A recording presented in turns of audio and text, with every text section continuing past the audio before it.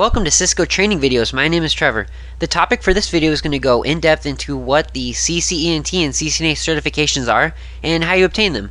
This is going to be the beginning of two brand new video series that I'm developing here on YouTube, and what these series are going to do is they're going to be a full walkthrough in how to be successful in your journey towards becoming certified in Cisco. Before we begin, let me tell you a little bit about myself, since we'll be spending so much time together during this video series. My name is Trevor and I work at Rackspace Hosting on the enterprise team. I love my job. I get to work with some of the biggest companies in the world, and I get to sit around some of the smartest people in the industry. I sit next to CCIEs and I learn from them on a day-to-day basis. I also have an enormous passion for Cisco and teaching it.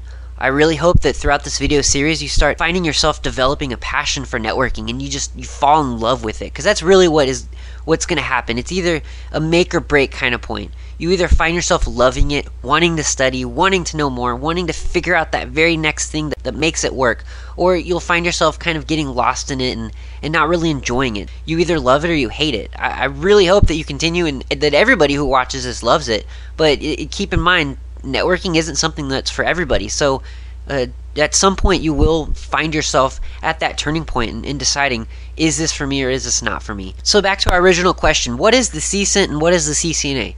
The CCENT stands for Cisco Certified Entry-Level Networking Technician, and the CCNA stands for Cisco Certified Networking Associate.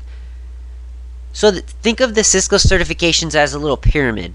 I drew it out right over here, and what this pyramid is displaying is the different levels of the certifications. CCENT is going to be that very base of the pyramid. So everything that you learn in your career is going to start with the CCENT fundamentals, and you're going to work your way up as you go through the certification tracks. You have to have a strong foundation if you want to get up to the higher certifications, because they all use the knowledge that is required and needed, and you experience it in the CCENT.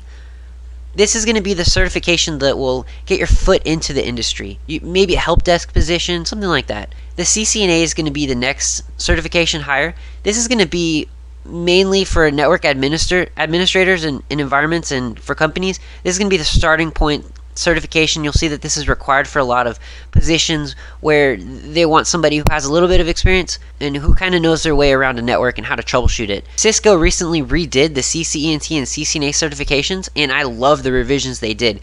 They added some really awesome concepts that were not in the older versions of the certifications. I'm really happy that they did that too, because as technology changes, the certifications need to change also.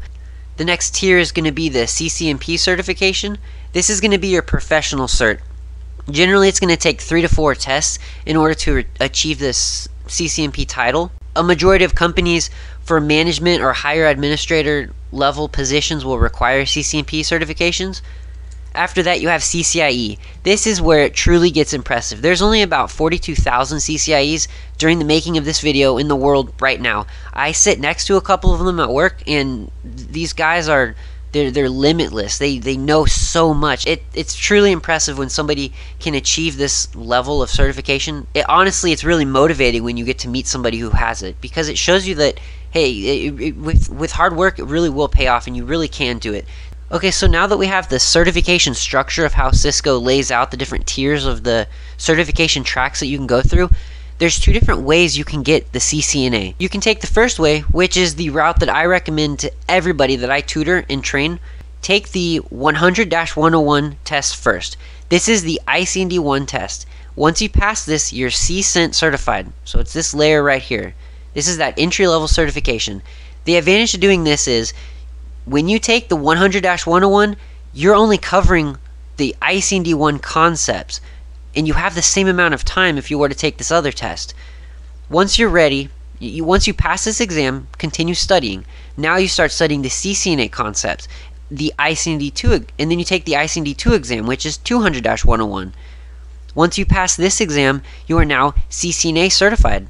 Alternatively, you could just take one exam, the 200-120, and that would get you the CCNA exam as well. The problem with this, for people who are new to the industry, this exam is tough compared to the other way.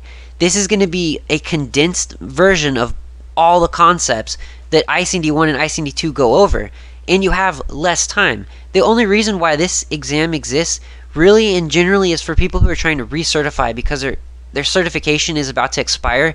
Every 3 years you need to take an equal or higher certification in order for your certs to renew. So this isn't ideal for somebody who's brand new to the industry, just because the time restriction and that it's over all of the concepts, versus taking the CCNT first and then taking the ICD-2 CCNA exam after that. So one of the biggest arguments I hear through against this logic is, I don't want to take 2 certifications. That's more difficult than taking 1 exam. So I'm just going to take the 200/120 and pass for my CCNA when I'm starting. That's actually inaccurate though. If you take the 2-test approach, it's going to be easier because the exam is specific to only half of the content.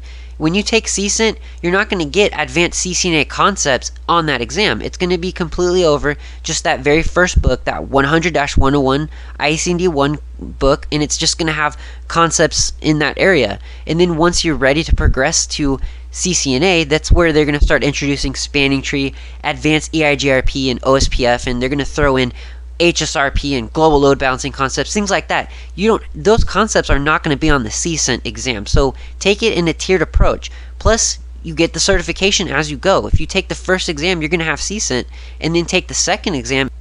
The next biggest thing is I hear people say that there's a cost difference. Well, it's cheaper to take 1 exam than it is to take 2. That's not true either. It depends on where you are in the world, but last time I checked, the 100-101 exam costs $150, and the 200-101 exam costs $150. So you take each exam, and that adds up to be $300 total. If you were to take the 200-120, that one exam costs $300. So it's the same cost in the end. The only difference is the tests are splitting the knowledge and the amount of content that you need to be tested over. So why wouldn't you take that tiered approach? That's the logic behind it, the way I think at least. So that's what I always recommend. Well, I hope that cleared up a little bit more for you what the CCNT and CCNA exams are. In the next videos of this series, I'm going to go over the different types of questions that will exist on the exam and the different concepts that are going to be tested on the CCNT and CCNA exams. Thank you for watching. I'm glad you made it to the end. Congrats. Go ahead and watch the next video. Please leave any questions or comments you have in the comment section below.